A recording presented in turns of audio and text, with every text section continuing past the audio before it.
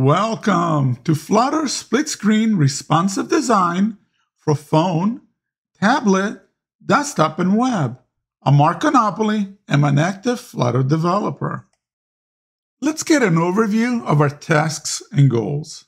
First, we're going to create a responsive application supporting a split screen list detail layout from a single code base supporting our multi-platform phone, tablet, desktop, and web. The split screen lists detail on the same screen depending on the device, and navigation from list to detail page on phones. Desktop and web, although requires to handle both mobile, desktop, and web responsive layouts when the user changes the size of the app screen.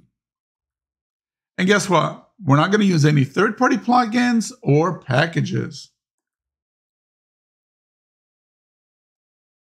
Let's get an overview of the application's demo. Now you're going to start by analyzing the application's common features, the reusable logic and widgets. You're going to implement dark and light mode, global state management, and responsive layout builder widget. The phone application navigates from the list page to the detail page. On tablet, desktop, and web applications, you'll create a split screen layout showing the list and detail pages on the same screen. This is the phone navigation in portrait mode from list to detail with some hero animation. You can see how smooth it is. If you go landscape, you can see the screen, the detail screen also adapts and you get a split screen now. And the same with the photos, you adapt from portrait to landscape and also the dashboard. Let's take a look at the iPad. You have your split screen layout. And when you go landscape, it knows that you can also put a navigation bar, the navigation rail on the left side. And as you can see the photos, the grid goes from 3 to 2. Let's take a look at the macOS. You have your split screen with the rail, but the photos, you can see it adapts to the correct size. And if you resize, it knows the navigation rail goes away. You have the bottom navigation bar. Now it goes into like a mobile navigation. There's your hero animation from list to detail. And as you resize back, it goes back to split screen and the navigation rail. Let's take a look at the web. It should work the same way. Here we go. It knows the layout. It knows how many grid to show. And if you resizes, it's resizing the grid view according to the size available. Very adaptive and responsive. Again, now it's doing the mobile animation. And as you resize, it goes back to split screen. Bottom navigation now becomes navigation rail. How about on a Pixel 7 Android? Here is our navigation with the hero animation widget and navigation transition. Landscape, it goes to split screen.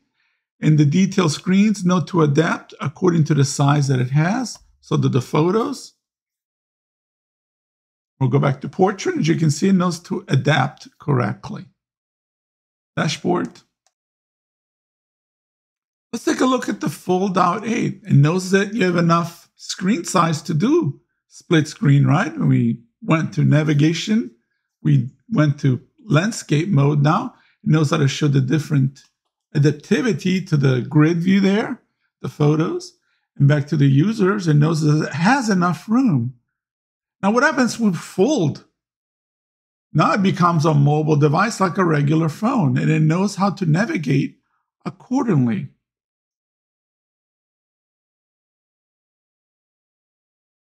Excellent. How about running in Microsoft Windows application? Same thing, split screen with the navigation rail.